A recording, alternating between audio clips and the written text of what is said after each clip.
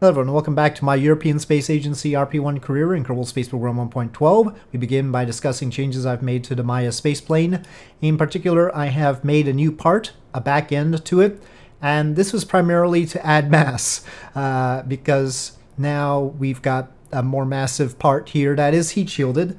The dry mass of these tanks is 500 kilograms. This is only 1/4 the length of one of those, but we made it a little bit heavier than that. It's containing the RCS fuel that we previously had in the pods up there, and also the RCS ports are now built in. So that's some benefit. I've decided to make the unlock cost, since it isn't equivalent to any existing part, I've made the unlock cost 10,000, so we do have to unlock it. Since everything involved in it was unlocked before anyway, this is a bonus for the people who are taking our money. And the base cost is 1,000.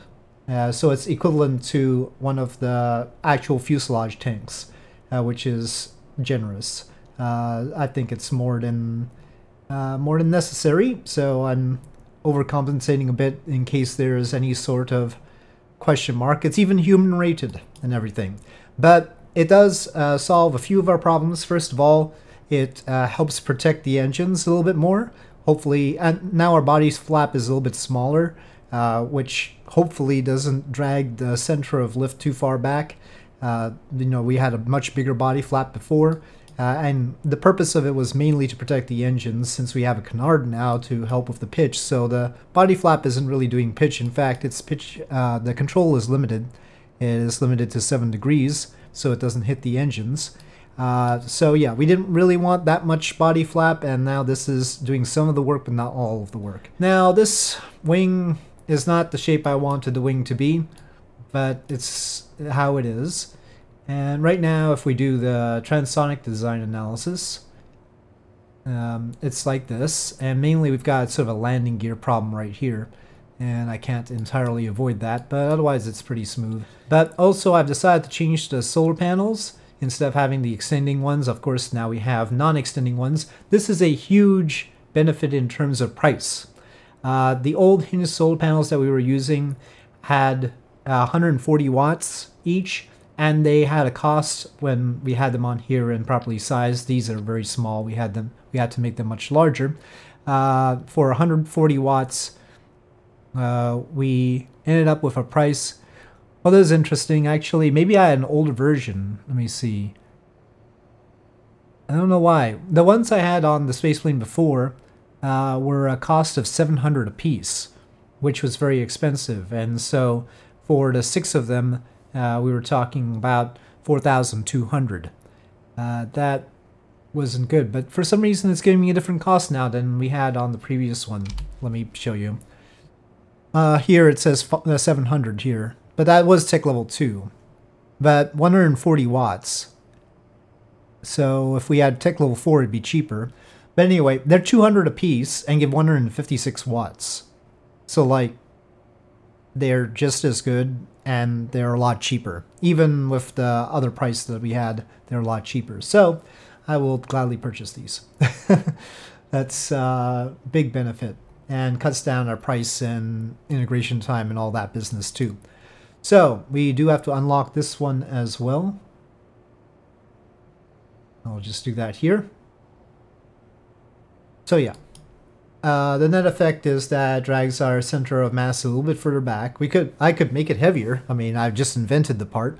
So, when we have no fuel in the body, disregarding the RCS/OMS fuel, it's like this. So, we also cannot have full RCS OMS, but we would expect some of that to be depleted anyway with the RCS maneuvers. We want this as close as possible, and I've moved the docking port to be where I think I want the center of mass, so that we can check in orbit and see whether it is there. I could probably make the vertical stabilizer smaller. I'll think about that, but that depends on how we are flying at about Mach 5. We'll see. Yeah. So, we'll have to keep this in mind. If we have some fuel up here, any fuel up here, it's fine to have fuel back here as well. In fact, if we don't have any fuel back there, we could pump some back or move some of this back into the middle tank. So That is all stuff I have to think about as we're coming down.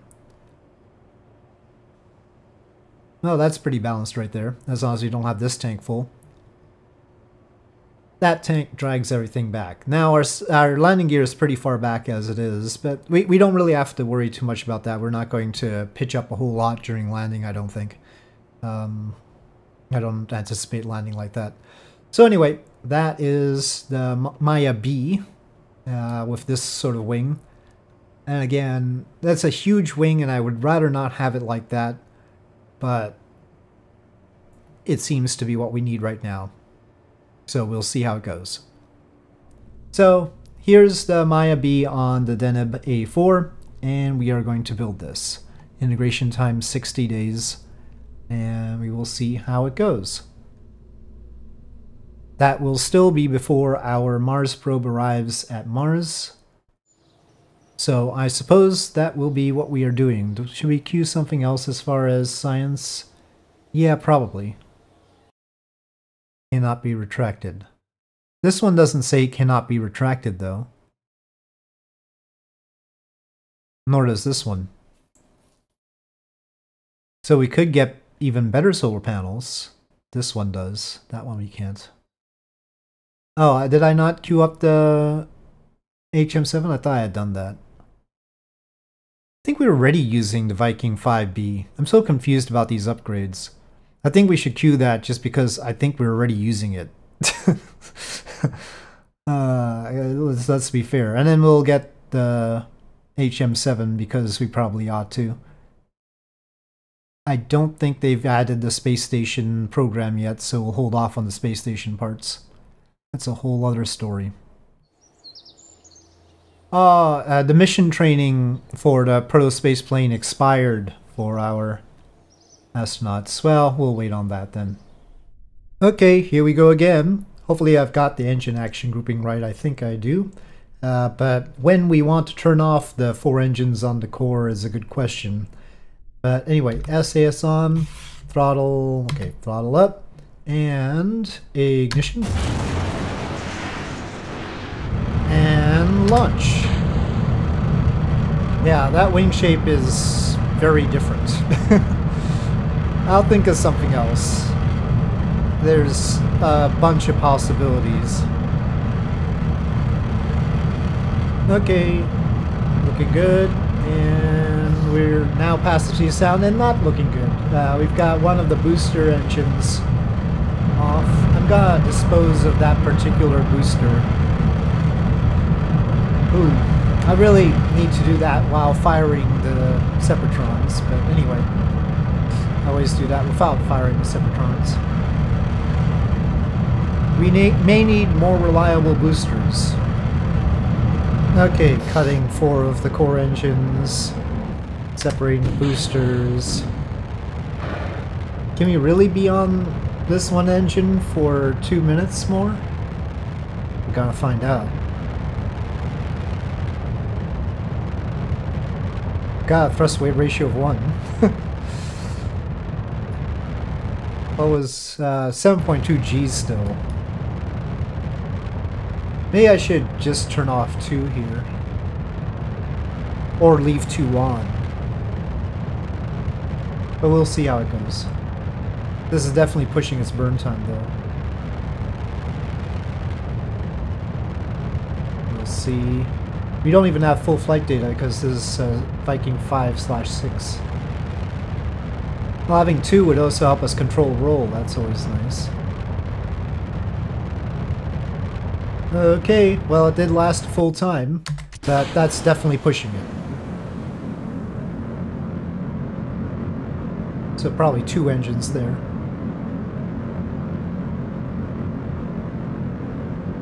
And we could probably cut the other 3 off a little bit earlier and then avoid the 7 Gs. Oh, we should probably pitch up here.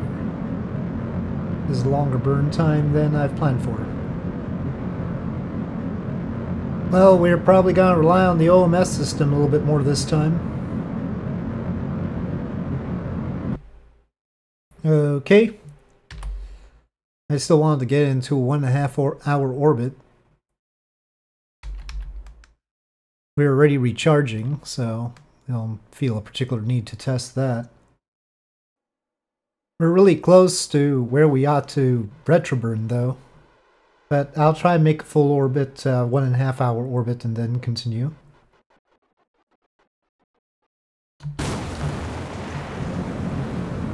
Oh, that's more than I wanted.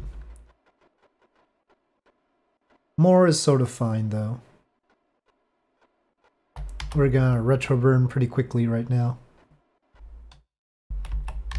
160, what? Let's say 170, and we'll bring it down even sharper than before. I don't know if that's the best, because the wings are supposed to help. The wings are supposed to help.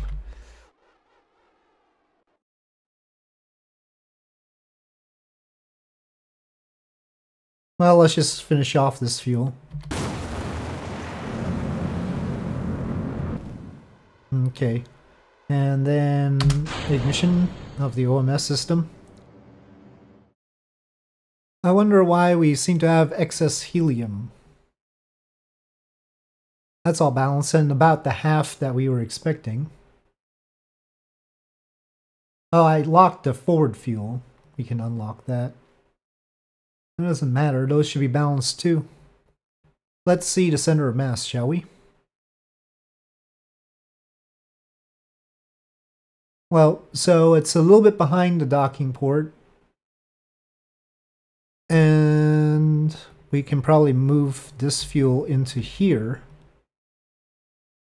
It's getting closer.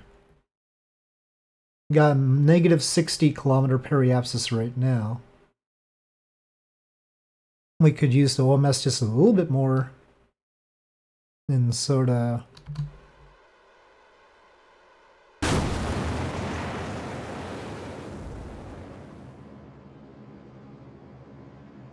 okay, we'll say negative 80.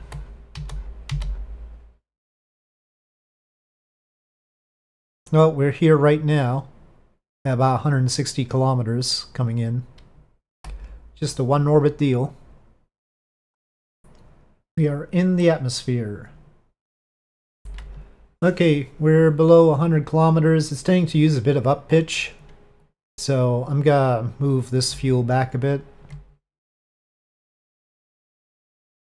Bottom engine is still overheating. We're able to hold 40 degrees right now, though, approaching 80 kilometers, so there's that. The bottom engine blows, though, we're gonna have trouble holding the nose up. Maybe I should pitch down a bit. I was hoping that would shield the bottom engine more, but it doesn't seem to.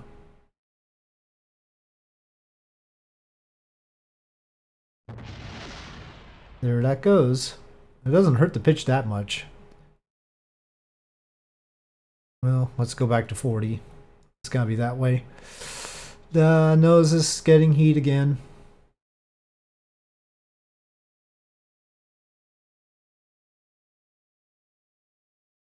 In terms of pitch, we're not ideally balanced, but we're balanced enough so that we can hold the pitch to 40 degrees, so that's not helping. We are going up right now. That's not entirely helping either. We'll see though.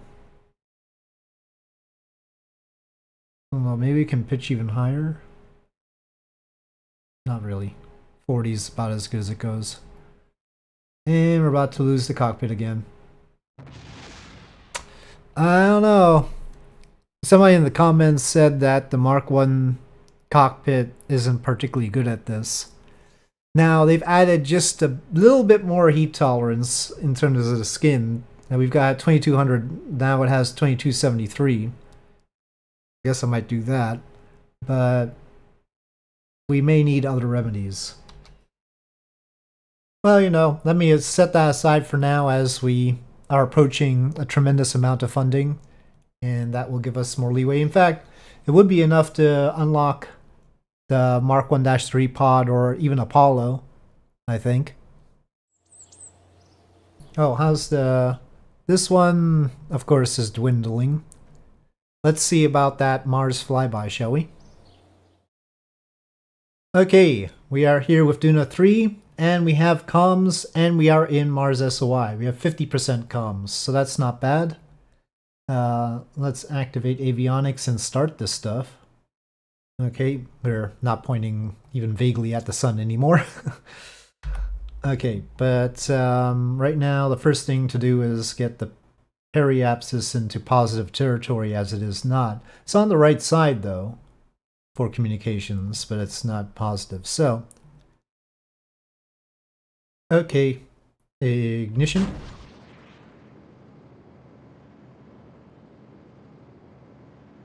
And shut down. That's pretty good. Well, I didn't see anything about Phobos and Deimos, so we're not doing those. Looks like the line back is fine at that periapsis, alright. Could have tried to hit one. Fly by one anyway. We've got some extra delta V. But since we're not getting anything for it yet, I'll leave that be. Otherwise, I would correct the inclination right now and bring the inclination up in line with Phobos, Phobos and Deimos. They're basically in line. And then try for them. There's science, of course, but we can wait. It's better, since we've got the long-term science on here, we might as well just leave it. And make sure, I don't know how high we need to be in order to get the high over Mars, so I'll just assume same height as Earth. No, let's try that for a sec.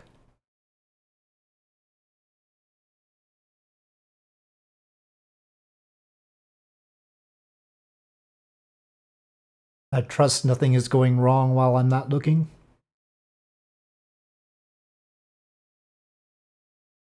Should already have fulfilled it, right? Oh, I guess we're not... Where's our science? Come on, transmit that telemetry.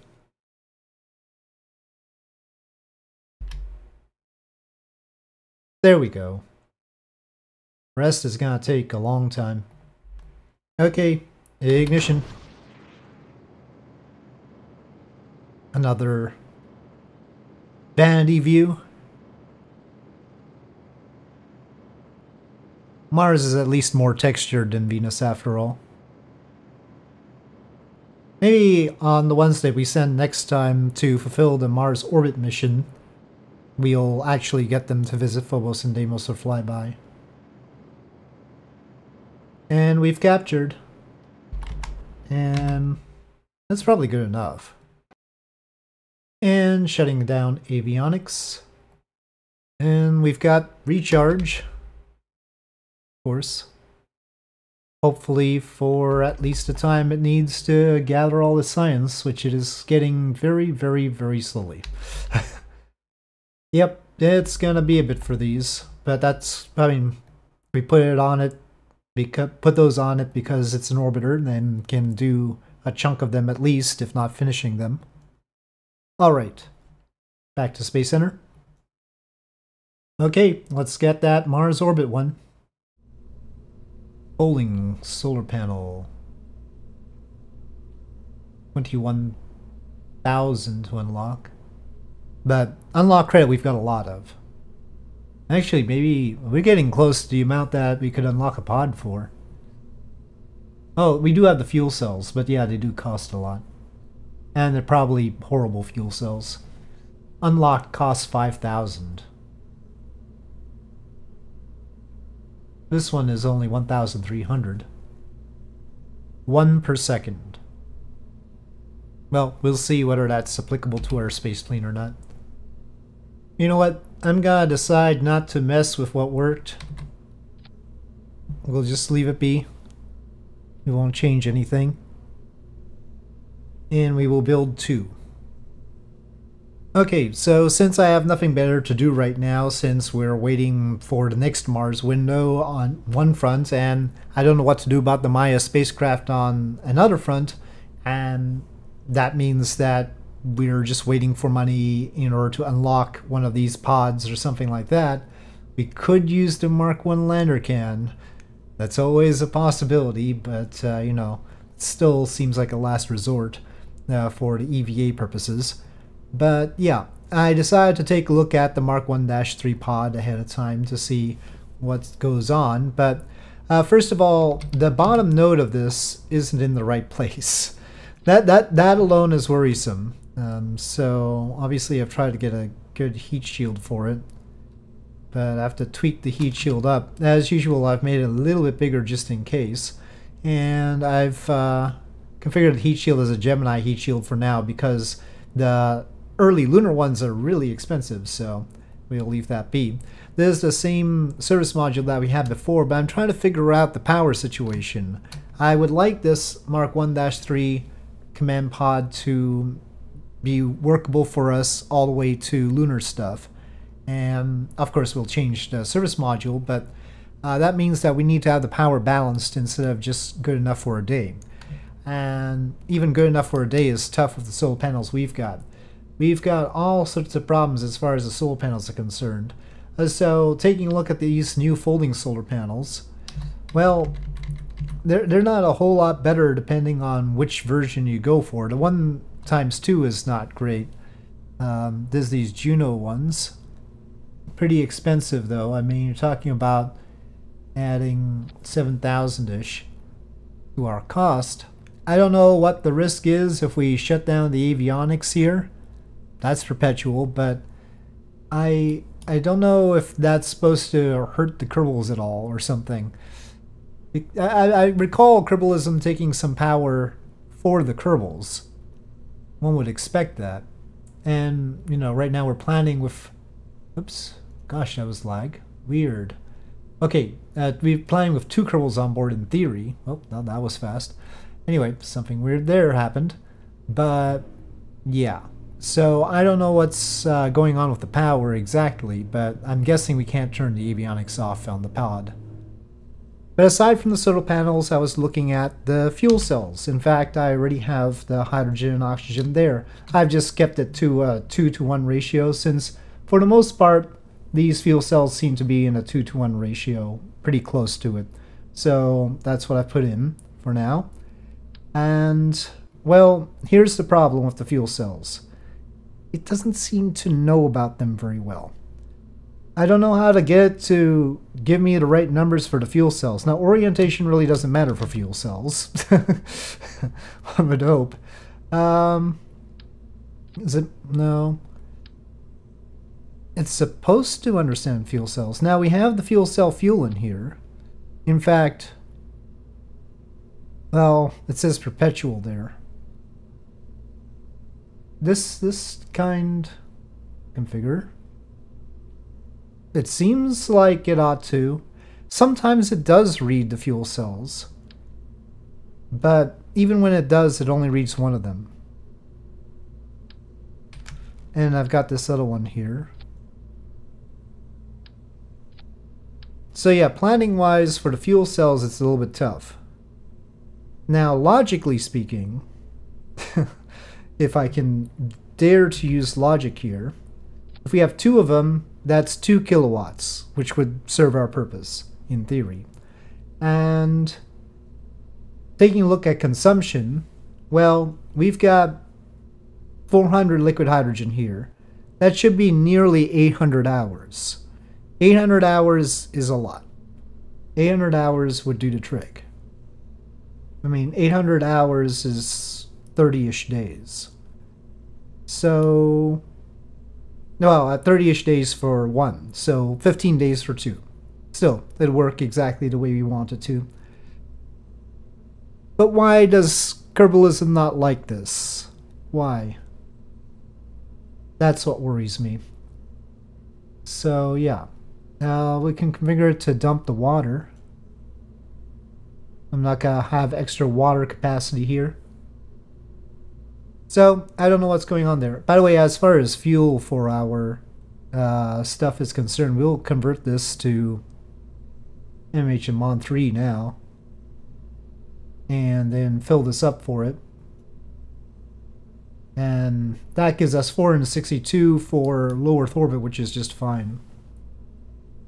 Well, I guess we'll have to try the fuel cells and just see if they work practically. Will it like this fuel cell array better? It does like the fuel cell array better. Does it matter if there's 2 or 1? If there's 1, it doesn't even read it at all. Oh, now it doesn't read it if there's 2. It magically had exactly the amount that we were consuming too, so that's suspicious. Yeah. Okay, so lots of question marks there. Then we have to have a launcher that can launch this. So let me take a look at that. Okay, so having attached the rocket to our Mark 1-3 pod, it looks like that the Teneb with the 4 boosters will be able to handle the pod, plus its service module. I wanted to limit the thrust to weight ratio, and to do that I've reduced the utilization of these tanks so that the core is heavier when they finish off, and that gets us to 4.75. I was trying to lower it further, so let's say 67% utilization, and you can see that gets us to 4.4, but then the propellant GSE is not okay. I don't know why. We're still fine on the mass, but so that's why we're not going to go that low. So we are going to have it be 4.57, and so that will be the burn times and such. And so we're fairly lightweight for this pad. And then we have the Viking 4C stage here, and then the Hydrolock stage here, and then we've got sort of a CST 100-ish kind of thing going on. And I've been a good Kerbal and decided to put the abort system up here. And that actually, these things have, let's say, 23 tons of thrust. So that's 46 tons of thrust, and the pod is about 8 tons with without its service module. So basically what we've got there. Actually, it might be less. It might be more like this. I think that's with the service module. So we're talking about 6 to 7 Gs. Not a whole lot, but probably good enough. Anyway, that's going beyond the Call of Duty as far as I'm concerned. We're actually using the Mercury capsule escape system up there. We'll have to pay 8,000 to unlock it. That's just for looks. We're mainly using these D2 Block I abort motors. I've decided that that might be legal. They're just big Separatrons as far as I'm concerned. So yeah, but that's another 10,000 on the unlock cost. But that saves us a lot. I mean, that's better than using the Apollo launch escape system. That's 750,000.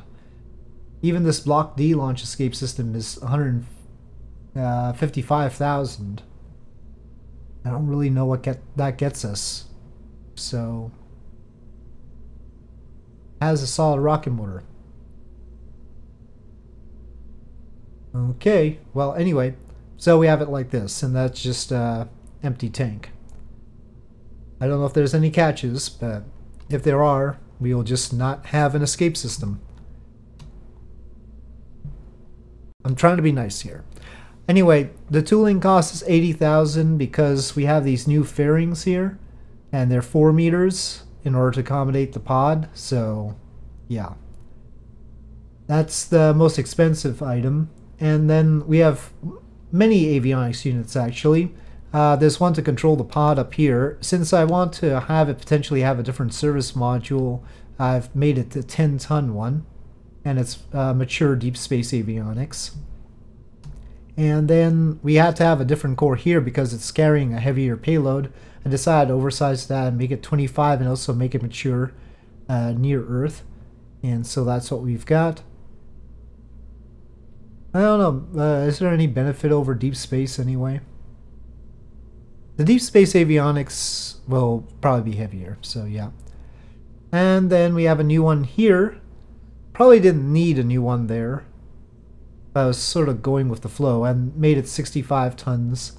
The regular one was 60 tons, probably after we removed the launch escape system. Well, maybe not. Maybe we need a 65-ton one there. So that's another cost, and that's basically what we're paying for. No new one here. So 800,000 altogether, and our unlock credit is 346,000. So we need to earn 450,000 plus. And I don't have a name for this sucker. I guess in this case we are using the built-in RCS. I may add RCS up front, there's space for it. We do have a docking port at the top, which we're using as a decoupler for the launch escape system. It's just the propellant only one. They had to run off of MMH-NTO, huh? Instead of MMH-1-3. Well, temporarily I'm just gonna call it KTS for Kerbal Transport System. Maybe you guys can suggest a new name. We're losing money right now because we're building those rockets, but we can build them slower. Mars Windows, April 1st, 2001. These will be ready. If maybe... No, not if we have only 100. 200, yes. Okay, yeah, I just have to wait. I mean, if I had an answer for our Maya spaceplane, that would be a different story. Then we could do that. But I don't, so... Maybe before configuring the new cores, I should just get this one and get better cores. Let's queue that up. Okay, now the money's rolling in. And we'll soon have the astronaut complex, which has been sucking our budget. You know, at a cost of 500,000. Soon that'll be done. Got some extra cores here. Large scale avionics. Why on earth is KOS up? Who asked KOS to be here? Okay, so having gotten the upgraded ones, I'm going to tool everything. We'll start off with that. We are now approaching the peak here. We're 122 days from the Mars window now after time warping through more than a year. And we've got the 2 rockets ready to go. Well, let me get some more science queued up. I don't even know what I want. I guess I'll do lunar landing. And space station prototypes, might as well. Maybe the lunar rated power next. Okay, we're about 2 weeks out of the Mars window. I'm rolling one out. We need to get more staff at the pad. Wonder if we have enough now. I think so, barely. Oh, maybe not. Oh, yeah. Well, we've already done the rollout, so I guess I'm gonna unlock this thing. We're gonna use the pod for moon missions anyway, so I hope it's okay for that. I hope it's okay for that. Alright. Oh. We hadn't purchased the Gemini heat shields yet. Okay. We'll have to wait. Well, I want to have enough time to recondition the pad and then roll that out. Alright, let's try to launch. Okay, a bit dark, but here we go. SAS on, throttle is up, and ignition. And launch. Hopefully after all that time warping, like we've time warped through more than a year, hopefully our comsats are still working. That's a concern. I guess we should try and launch some more. Should have taken the time to do that. Okay, booster set. Core set. Bearing set.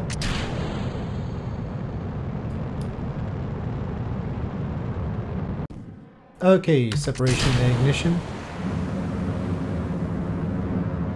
Still, we'll have plenty to transfer with, so no problems, and that's all we can do with this stage.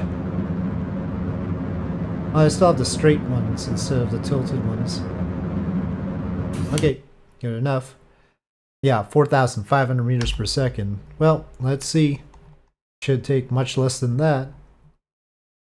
Yeah, no problems. 287-day transfer time, though. Well, something still works. The Leosats, well, that's Ascension. Yeah, Leosats are still working. Haven't checked out the geostationary ones, though.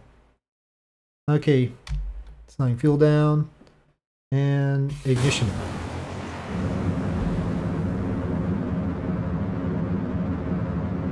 Okay, on escape.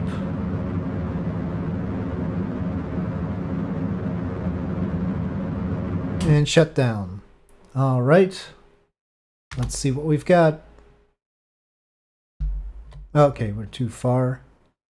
Well, that looks like a mid-course adjustment situation. And decoupling will probably do all of it. Let's decouple.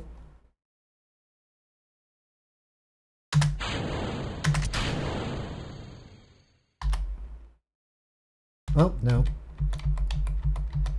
Okay, well, that's definitely mid-course adjustment territory. The Orbit Mars contract doesn't even require us to send any science back. And let's shut down the avionics. But okay, this is on its way and has mid-course adjustment planned.